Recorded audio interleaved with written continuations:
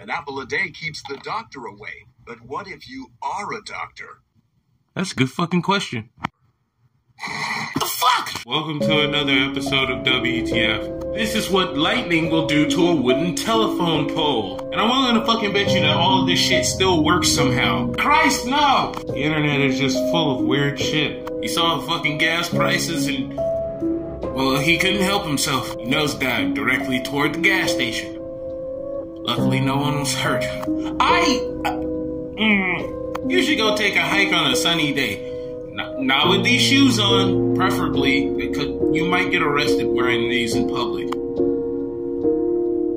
If you see nothing wrong with this, that's okay.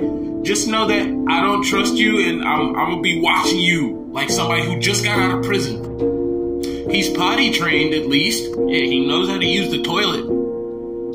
More than most animals. Bologna flavored, what are the nasty who the fuck asked for something like this?